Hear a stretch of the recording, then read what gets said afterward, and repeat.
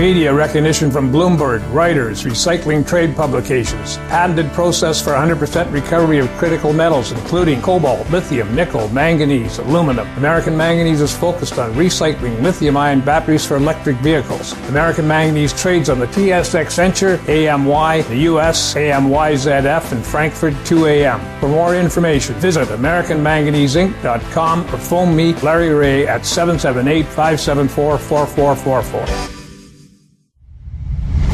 You're listening to HowStreet.com radio, available online at TalkDigitalNetwork.com. Welcome to HowStreet.com radio, the online source for market opinions. Here is Jim Goddard. My guest is Mike Swanson, editor of WallStreetWindow.com. Welcome back to the show, Mike. Oh, it's great to talk with you. How are you doing? I'm doing great. Yourself? Okay. Been some interesting 2 weeks since we last spoke in the market, that's for sure. We saw the Dow dump 700 points last Friday, then bounce back up, and gold and silver been really rocking the past couple days. So that means you're busy and you can't really take the summer off.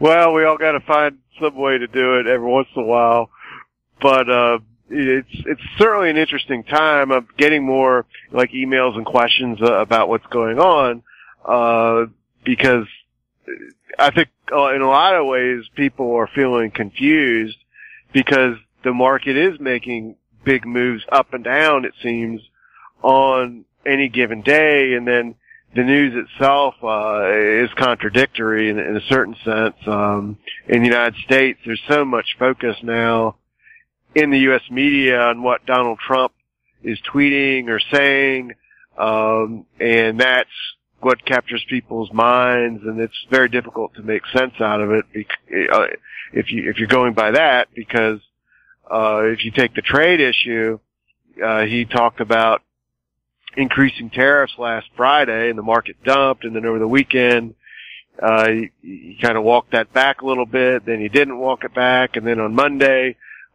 he said that China wants to negotiate, and then the Chinese government made a statement saying they didn't contact the United States, but the market went up. And so people are, I think, seeing all these headlines and action and trying to make sense of it all and having a very difficult time doing it.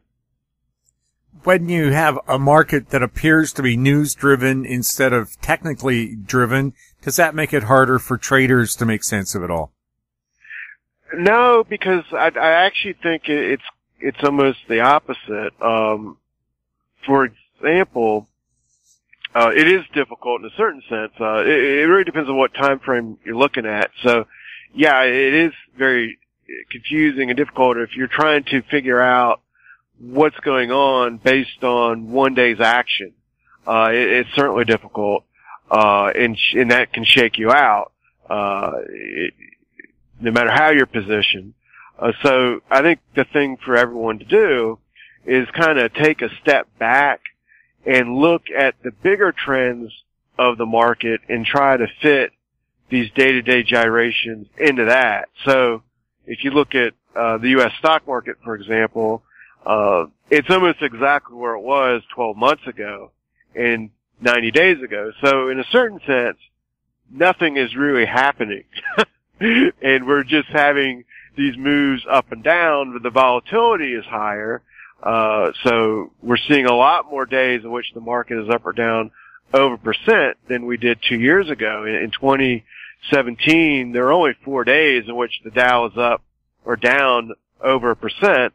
And now, we seem to have a day like that every single week. So that's the real thing going on, is there is an increase in volatility, but that's happening within the context of a market that really hasn't, moved overall. It fell 20% last year and then rallied back up, so it's about the same spot it was. And if you just look at that sort of behavior and look back historically, that's the type of behavior, volatility picking up and so forth, that happens either when a market is making a very huge top, that will lead to a bear market, which is what, for example, gold did in the year 2012, or is a market that has run up a lot and is now going to consolidate before it has another big move. But either way, there's no real short-term, I think, great upside in the sense that I don't think anyone should expect the U.S. stock market to make a new high and just go up, up, and up from there anytime soon. So the risks are big, and I think that's why the volatility is increasing. So I think if you just accept that fact and ignore the noise, you're more likely to have a better handle on what's going on. And the same thing goes on with gold. Gold and silver have had a tremendous rally since July when gold broke through 1350, and now it's gone up to 1550, and silver, as we're speaking today, is over $18, and that's a high for silver not seen since a year and a half now. The last time silver's been this high was in late January 2018. So I see a lot of people like saying, oh, gold's at 1550 and we expect a big drop, and then the market doesn't drop enough as they're predicting. And so I think there's also confusion in the gold market of people seeing this run up and being skeptical or scared of it, thinking there's going to be another decline, and then this decline doesn't seem to take place. And that's the type of market environment that takes place when a market begins a new bull market. And I think that's what gold and silver did, because gold, when it went through 1350, it went through a resistance level going back over 4 years. And when a move like that happens, I think it's very significant, and you're basically coming out of a long base, and when that happens, the market will tend to go up, for 6 to 12 months with hardly any pullback at all. And we've seen that type of action in the U.S. stock market. It did that in 2017. It did it in 2013 and 2014. And that's where I think you gotta, to get back to what I was saying earlier, people, I think, need to step back from what's happening on a daily basis and trying to figure out, what the implication of this or that tweet makes, or statement from the president, when in reality, they're contradictory. And I think, the best case out of that is to say he's purposely trying to confuse people, and it's part of his negotiation skills and so forth. That's the best case out of it. But either way, I think it's not meant to, be absolutely clear, not something anyone should base their decisions on. And therefore, again, step back, look at the trends of these various markets that you're participating in, for 3 or 4 years, and not just what's happening today. So that's kind of the message I really think is the most useful, for people, now in these markets. We'll have more with Mike Swanson right after this. I'm Douglas Mason, CEO of Naturally Splendid, symbol NSP on the TSX Venture Exchange. Naturally Splendid is a biotechnology and consumer products company focused on the global cannabis and health markets. Naturally Splendid is expanding distribution in this rapidly growing market with products currently in Canada, the USA, South Korea, Germany, and Australia. To view our comprehensive company presentation and for more information, please visit our website at naturallysplendid.com. Cypress Development Corp. is developing a world-class lithium resource in the heart of Clayton Valley, Nevada. The size of the resource makes the Clayton Valley project a premier asset with the potential to impact the future of lithium supply. Cypress Development Corp. trades on the TSX Venture Exchange, symbol CYP, the OTCQB, symbol CYDVF, and on Frankfurt, symbol C1Z1. For more information, please visit our website, cypressdevelopmentcorp.com. Welcome back. We're speaking with Mike Swanson. Mike, U.S. consumer confidence is the highest it's been since 2000 when we had the .com crash. Is it a warning sign or a good sign for the economy when people are feeling good about their shopping? Well, I think there's lots of warning signs. Mixed with your consumer confidence stat is stats that show that consumers now have more debt on their credit cards than they had since then too, which I think is a dangerous sign. But this month we've seen the yield curve invert, and this morning as we're speaking, it's inverted even more than it's been in previous days. And this is something that we're speaking of the yield curve, and I'm speaking of the 2-year bond and the 10-year bond. The rates on 2-year bonds are now higher than 10-year bonds, treasury bonds, and this is the most accurate indicator of a recession occurring 6 to 12 months out in the future. So I think, this is a huge warning sign. Now, the argument, though, against this being a problem is that one of the Trump officials, Larry Kudlow, 2 weeks ago, said that, okay, the yield curve's inverted, but this is a symptom not of weakness in the United States, but that bond markets all over the world have interest rates so low and dropping that money's coming into the U.S. and distorting our bond market, and therefore this is simply an anomaly. However, I would say not to just grasp on that statement and just say everything's great, because the same thing was also said in 2006 by the head of the Treasury Department at that time too, and even Ben Bernanke of the Federal Reserve, because the yield curve inverted back then, and they said basically it doesn't mean anything. So every time it has inverted, it has meant something. So here we are. Hopefully these people are, hopefully Kudlow's right, but I'm not going to base my investment decisions on hope that this time is different. So I think what people should do is, again, watch the action of the stock market, and look at the indicators, not just daily action, but, for example, 2 indicators right now I think are very useful is the 50-day moving average on the S&P 500 and the 200-day moving average. When you use these indicators, you're not looking at, they don't move, by hourly action, or they're not going to make a signal because the market's up or down on a given day, because they're an average over time of the prices. And right now, the 50-day moving average is acting as price resistance. It's at 2950 on the S&P 500. So if we can get back above it, then that would be more positive for the stock market. And maybe then there's a greater chance that Kudlow and other people like him are correct. However, support is at 2800, and we're close to that too. So we're in a funny situation where the market took a hit, off the highs, bounced, and now we're sandwiched between these two technical levels. And I think, the next meaningful move is going to be dictated by whether we go, through support or up through resistance, and then we'll have to take it from there. So if we go below 2800, you can expect lower prices, and then we'll have to figure out where we're headed, after that.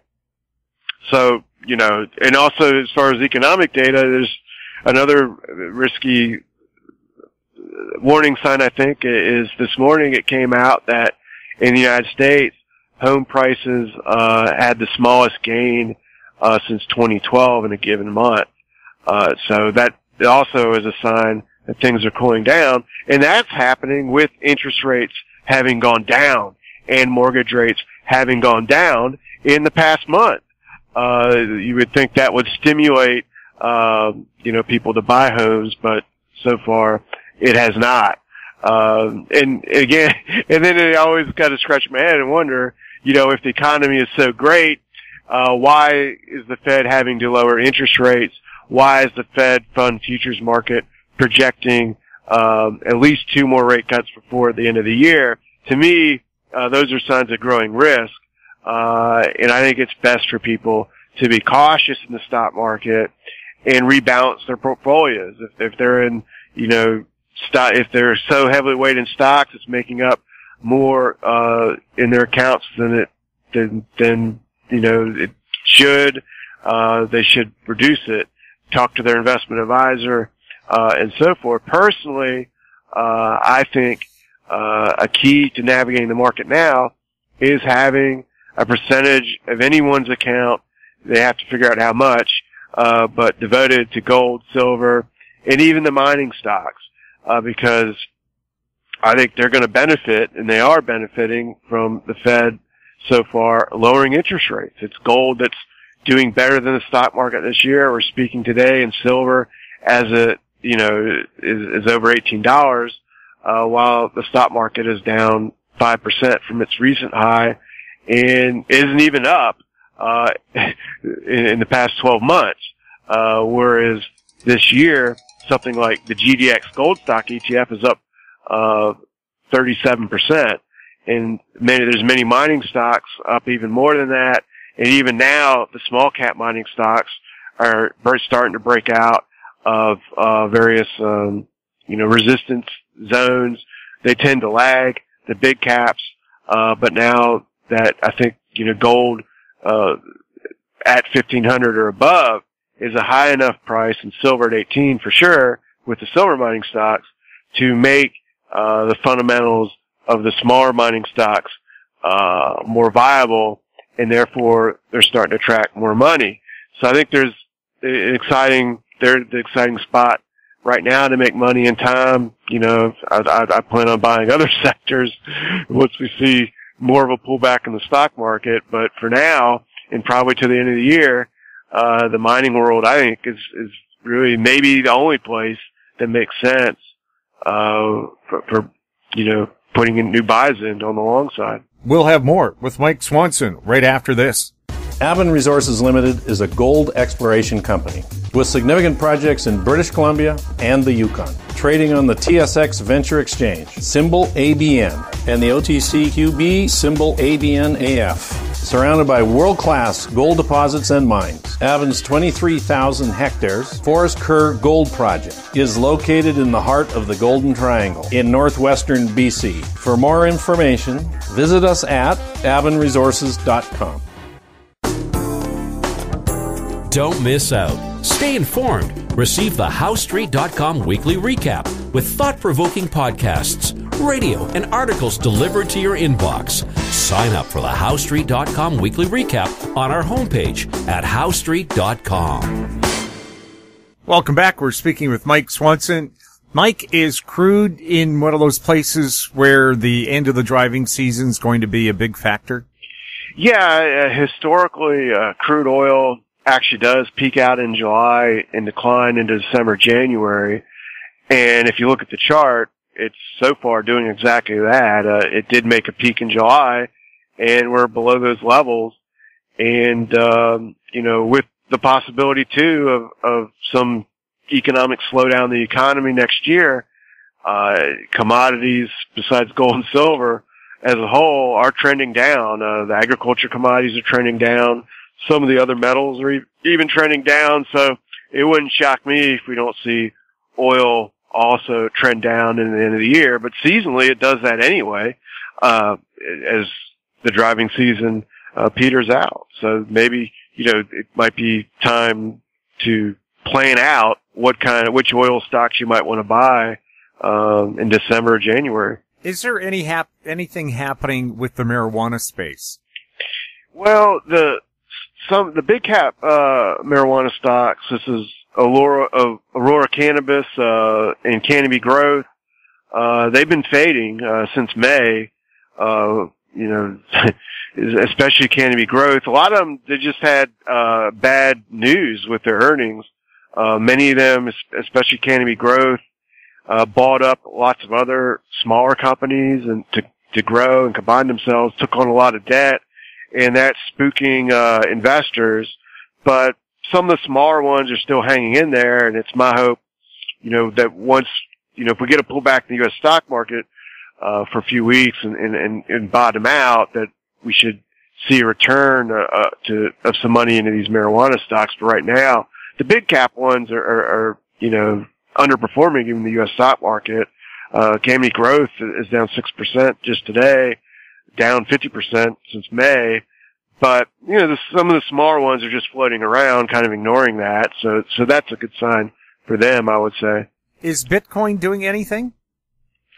Well, it's floating around. It got back above 10,000, and I don't really know what it's going to do. Or what it really is. It's not money. No companies really use it for money. It has too high of a transaction cost to be viable as a currency. So it's really an instrument of speculation. And it popped up a few months ago, and it's managing to hang around 10,000. But I don't know, is it going to break down and fall through that level and just give up the ghost on this rally? If it breaks that level, I would assume it will fall and fade out, as some of the bigger marijuana stocks have done. If it doesn't, then we might be wondering, is this actually something that some people are throwing their money at, when they see weakness in the financial markets? But historically that's not been the case, because, if you do a correlation analysis, the thing that Bitcoin has historically, ever since its existence, traded most closely to is the NASDAQ 100. It's just gone up more than the NASDAQ 100 when it's gone up, and down more when it's gone down. So if that relationship sticks, then I think we're going to see Bitcoin drop and dump, and be substantially lower between now and the end of the year. The problem is, it's just the historical correlations with it. I don't believe it's really a safe haven. We know it can be manipulated very easily. People have done studies on that showing that just a handful of so-called whales were behind much of the manipulation 2 years ago that drove it up to 20,000. So it's something I'm very wary of, but I do know that lots of people love to trade it, and especially on apps, because it's easy to open up an account. It doesn't even take much money. Mike, you're a big follower of Robinhood, the trading app. Anything interesting there? Well, the craziest thing about it, and I have a small account on it myself, just keep myself engaged with what's going on there. But the craziest thing about it is they have a part of it that ranks or shows you the 100 most owned stocks. So, for example, there's something like 200,000 people own Apple that have a Robinhood account, but the number one most widely owned stock is actually Aurora Cannabis. Apple was number one a year ago, but it got displaced when the stock market took a hit at the end of last year, and Aurora just moved up the rankings. But the thing that's the most fascinating to me about this is in 2016, several of the gold stock ETFs were in the top 100, especially JNUG and Nugget, the triple ETFs. So there were a lot of people back then that were trading them. And then when gold pulled back at the end of that year, they dropped off the list. Now, what's interesting is they've not gone back on the list. So even with this recent rally, or current rally, because I don't believe it's over, at least on Robinhood, the individual investors on there have not gotten back in. Neither GDX, GLD, IAU, Nugget, JNUG, none of the gold or silver ETFs are in the top 100. None of the mining stocks are in the top 100. So this tells me that I think Robinhood's probably, mostly American investors. So the small American investor people in the United States, they just, so far, are completely oblivious to what's going on with the gold and silver market and aren't participating yet. So I think that's a reason for people to remain bullish and wait. You know, one wonders what's it going to take to get Americans to get in, but they will get in eventually. And it's like the marijuana stocks. There's a bunch of them on the list, but probably wasn't 2 years ago. Mike, thank you so much for chatting with us. Thank you. Great to talk with you. My guest has been Mike Swanson, editor of WallStreetWindow.com. If you have any questions for Mike or any of our other guests, you can send them to info@HowStreet.com. Find us on Twitter @HowStreet, our YouTube channel, Talk Digital Network. I'm Jim Goddard. Thank you for listening. Comments made on HowStreet.com radio are an expression of opinion only and should not be construed in any matter whatsoever as recommendations to buy or sell any financial instrument at any time.